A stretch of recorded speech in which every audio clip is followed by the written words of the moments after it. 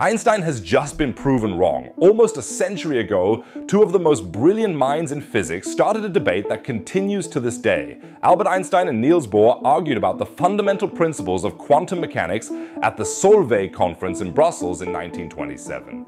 And now, almost 100 years later, Chinese researchers have conducted a spectacular experiment that finally puts an end to this legendary debate, and Einstein lost. What exactly happened there and why this experiment is so revolutionary, you'll find out now. A warm welcome, everyone.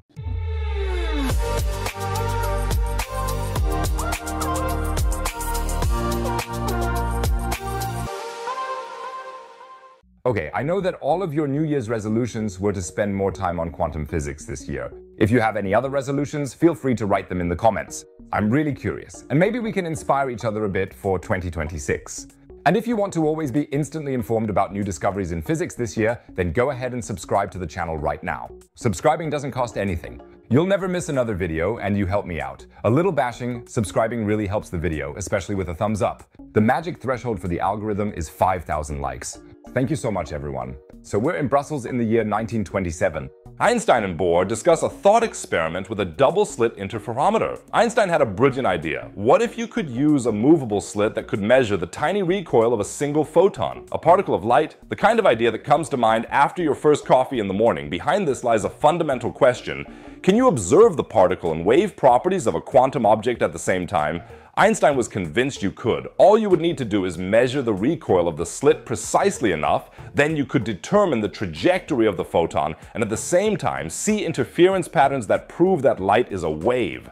Bohr, on the other hand, insisted on his principle of complementarity. These two properties can never be measured simultaneously. For almost a century, this experiment remained pure theory. Some researchers have conducted similar experiments, but no one has been able to truly implement Einstein's original idea one-to-one. Until now. A team from the University of Science and Technology in China has succeeded. The researchers from China used an absolutely ingenious trick to achieve this. They used a single rubidium atom as this legendary moving slit, but not just any atom. No, they cooled it down to the absolute quantum ground state. Using optical tweezers, i.e. a highly focused laser beam, they held the atom in place and cooled it in all three dimensions to the limits of what is physically possible. Holding the atom in place is important because the slit can only function as a quantum observer if its momentum uncertainty is comparable to the momentum of a single photon. This would be impossible with a normal macroscopic mirror. It would have a momentum uncertainty that is about 1 trillion times greater than that of the photon momentum. But with a single ultracold atom, we are in the right range. And this is where it gets really clever. The researchers were able to dynamically adjust the momentum uncertainty of the atom by changing the depth of the optical trap. Yu-Chen Chang, one of the lead authors of the study, explains, "We developed an interferometric configuration in which the single atom serves as an ultralight beam splitter at the quantum limit, entangled with the incoming photon momentum." Admittedly, that's a bit abstract. So what does that actually mean? When a photon hits the atom, it can be deflected either upwards or downwards. The atom receives an equal recoil in the opposite direction. This means that the photon and atom become quantum mechanically entangled, and that was precisely Einstein's idea. But now comes the crucial point. By changing the depth of the trap, the researchers were able to observe how the visibility of single photon interference gradually changes.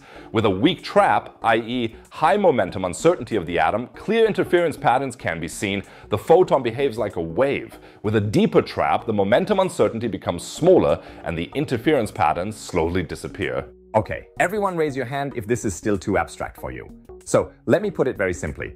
By controlling how tightly the atom is held, you can continuously adjust whether the incoming light behaves more like a wave or like a particle. That makes it a bit easier to understand, right?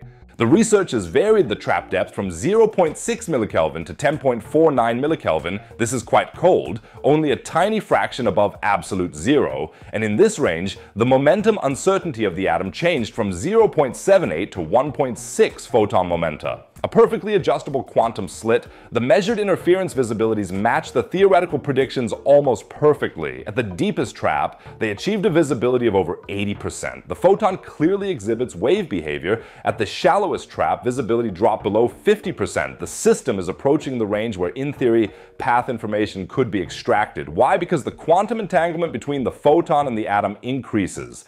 The more precisely we were able to determine the photon's trajectory via atomic recoil, the more its wave character disappeared, demonstrating Bohr's principle of complementarity in action. And if you're not excited enough yet, consider how enormous this challenge was. The entire optical system had to be phase stabilized to a nanometer reference laser. The measured phase fluctuations were just 16.5 milliradians. This corresponds to a path length fluctuation of only 2.8 nanometers. For comparison, a human hair is about 80,000 nanometers thick. This level of stability is absolutely insane and shows the technological standard at which such experiments can be conducted.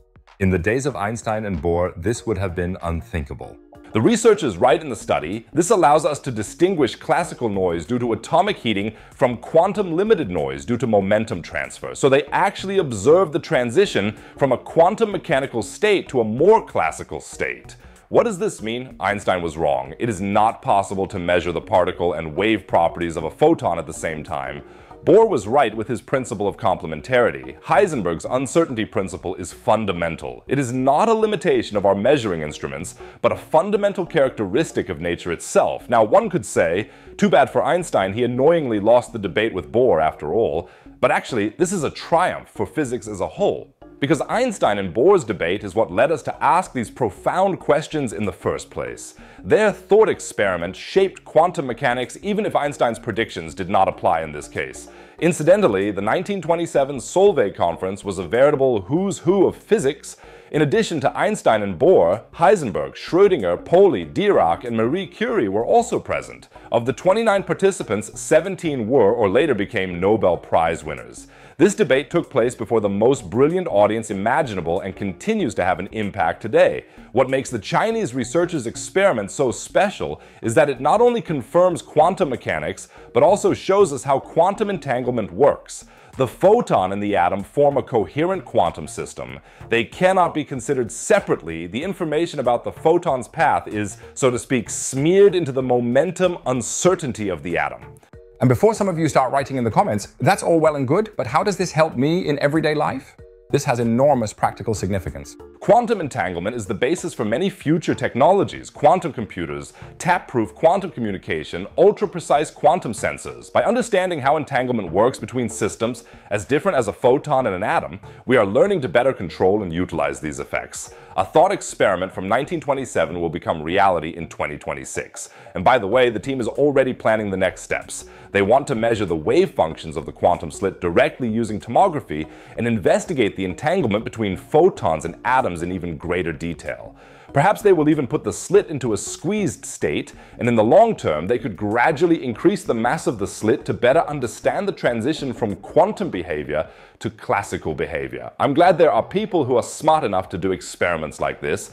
And speaking of the secrets of quantum physics, I've prepared a very special video for you. I recently visited CERN in Switzerland and was allowed to visit areas that are normally not open to the public. There, scientists are researching one of the greatest mysteries of the universe, antimatter. For me, it was one of the absolute highlights of my YouTube career so far, and in the video, I take you behind the scenes of particle research and show you experiments in which antimatter is created. So be sure to click on the top right and check it out. I'd be thrilled. As always, there's another video about space and science in the bottom right corner. Otherwise, I'd say see you in the next video, and remember, Einstein was a genius, but even geniuses can be wrong. Take care, everyone.